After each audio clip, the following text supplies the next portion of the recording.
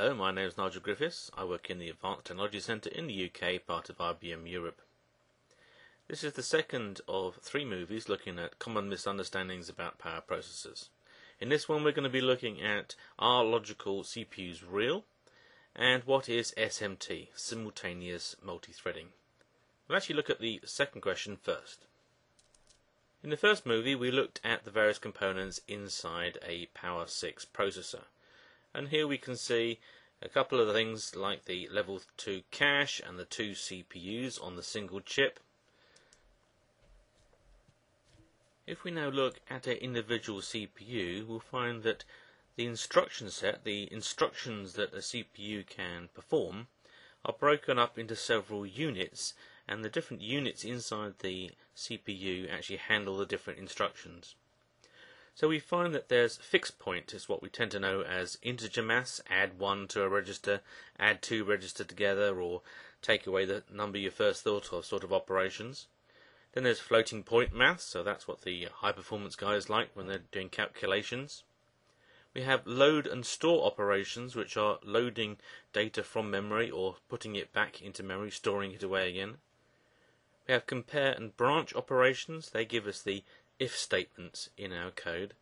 And with PowerBasics we actually have a new one called the decimal floating point. This allows us to do very high precision maths, typically used for calculating money. But each of these different processor units can actually operate at the same time independently if the CPU is given the right mix of instructions. We also find that some of them appear so often that we actually, inside the CPU, implement more than one processor unit to do the same thing. So we have 2 floating point, 2 fixed point, and 2 load and store operations. So that while we're doing maths on 2 registers, we could be loading from memory the next number we actually need to operate on, again to increase our concurrency. Now in this diagram we're trying to show you what happens with a traditional processor.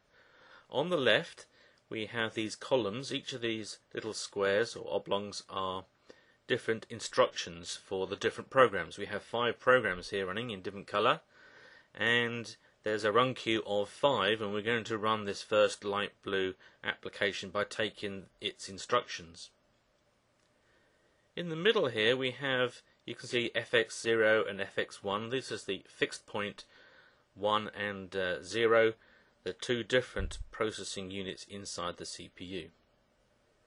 And as we go from left to right, we're operating different processor cycles. So each clock cycle we're doing different things. If you can imagine, we're going to do this operations here, and the next clock cycle we'll do these here, and so on as we move left to right. In the first clock cycle, we actually find the instruction mix is just right, so we're actually doing some integer maths, we're doing a floating point maths, and we're doing a compare and branch. In the second one, we can do 2 operations. In the third one, we've got a wait here. We need data from memory, it's not in a register, so we have to wait for the cache to catch up and supply us the data. Then we do 2 more operations. Then we find that it's time to schedule off the light blue process and bring in the yellow process, but we have to save all the registers. That takes a clock cycle, and then we have to bring in the new registers for the new process. That takes a clock cycle, and then we're off and running the second process, the yellow process.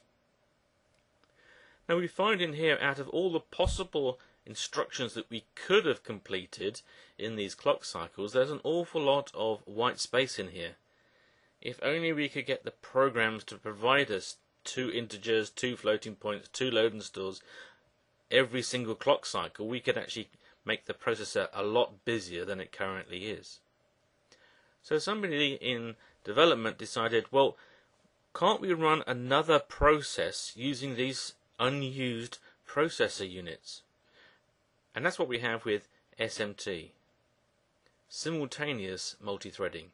We're actually going to run a further thread of execution, or another process, at the same time on the same CPUs by using those processor units which aren't actually used. And we'll look at that on the next foil. Now in this example we're running 2 processes at the same time, the blue and the yellow.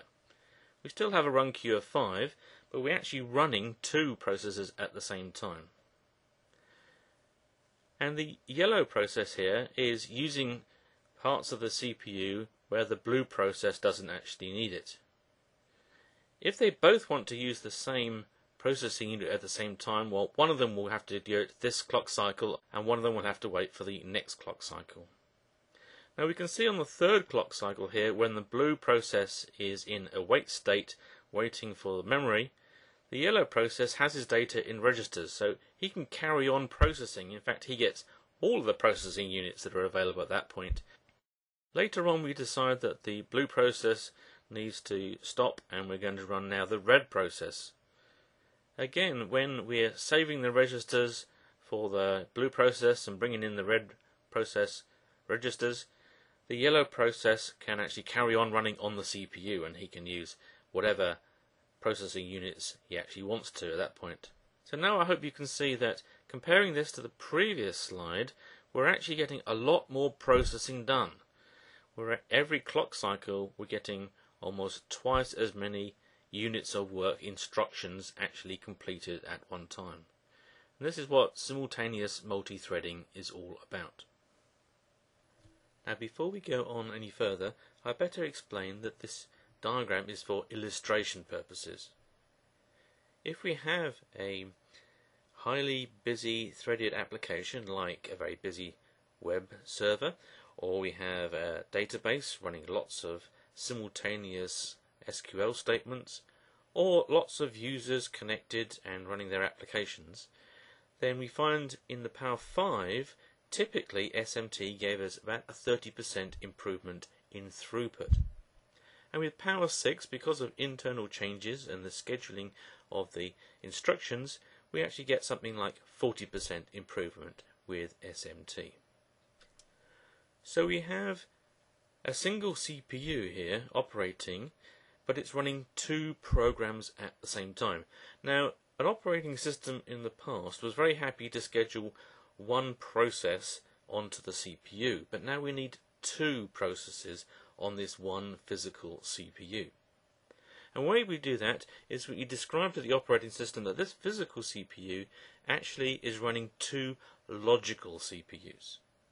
So this is what the logical CPU really means. It's asking the operating system to schedule more than 1, in fact 2, processes at the same time to 1 physical CPU.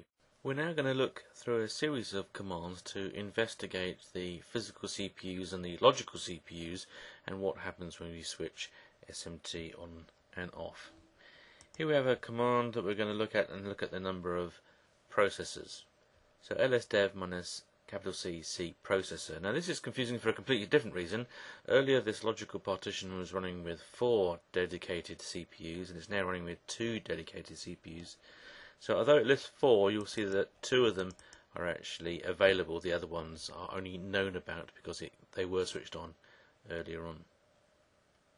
Now a number of commands can give us a false impression of what is actually going on in the machine. An example is if you run SAR and ask it to give us details of the CPUs, it gives us the impression here that there are 0, 1, 2, 3 CPUs. This line is the average of those running on the machine, and it gives the impression that there's 4 CPUs. There's a little clue up here where it says L CPU equals 4, so this is logical CPUs, but if you don't notice that, you can be left with the impression that you have 4 genuine CPUs. We can also use a command like my own tool nmon, and we look at the number of CPUs here. Again, these are logical CPUs, and we can see that there's a couple busy and a couple not used at the moment. It gives you the impression again that there's 4 CPUs. If we use Topaz,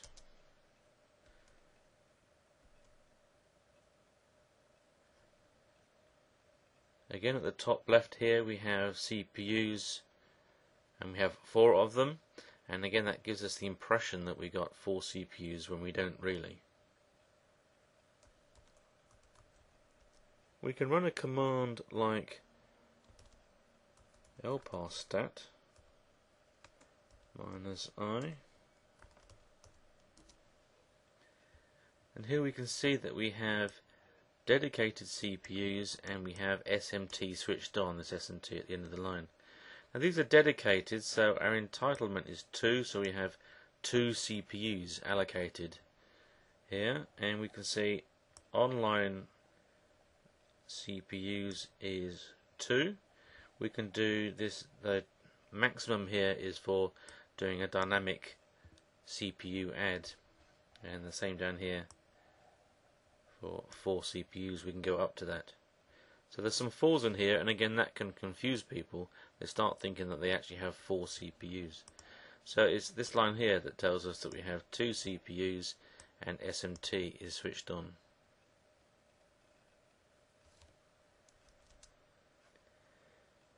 If we look at a command like mpstat,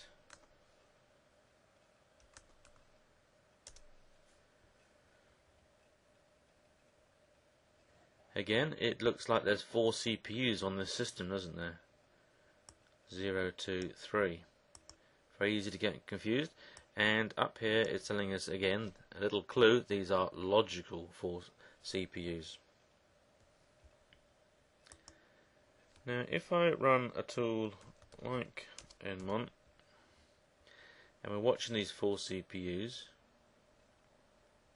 logical CPUs of course, we can actually see the processes that I'm running. I'm running something in the background just to generate workload here, that they do bounce around along the logical CPUs, move around now and again. There's just 2 programs running, and we can see that sometimes it runs the 2 applications on the same CPU. This 2 and 3 is the same physical CPU, but it will try and move them to different CPUs, and that's an optimization that it's doing there. It's better to the 2 applications to actually run on 2 different CPUs. If they were using 2 logical CPUs on the same physical CPU, then sometimes they'd be competing for those processing units inside the CPU. So it prefers to separate them onto 2 physical CPUs if it has different physical CPUs for every application that's running. If we added more applications, of course, it would be forced to use all of the logical CPUs to get the work done. Now let's go to this little window down here, and I run this command here. Well, let's just try it without options to start with.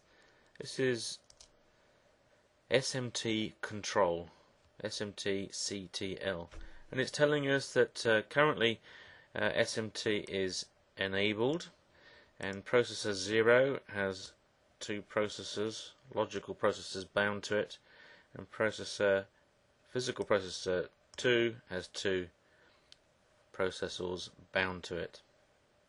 Now we can use this command to switch SMT off, and if we do that, we'll notice that the Nmon tool here, and Topaz would do the same, it actually switches us now to show us the 2 real CPUs, and they only have 1 logical CPU on each.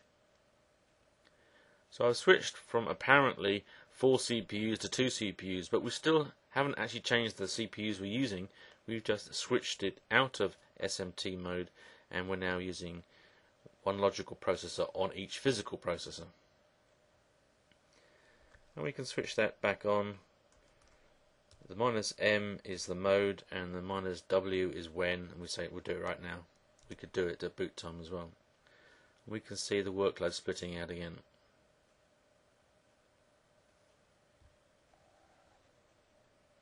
One final command to look at is mpstat -s, and if we run that, then we can see for a physical processor we can see the 2 logical CPUs connected to it, and the split of work between those 2 logical CPUs. So we can see in this case the first one is doing a lot of work and the second one doing some work. Another thing to note is that the 2 logical CPUs will always appear in the same logical partition. The physical CPU is allocated to a logical partition when we've got shared CPUs, and so both of the logical CPUs always appear together in the same logical partition. Okay, well I hope that's been useful. Are logical CPUs real? No, they are not. a very clever device to allow two threads to run at the same time, intermixed in the CPU. And what is SMT? A very clever piece of technology that gives us between 30 and 40% performance boost if we have enough threads of execution, enough programs running at the same time.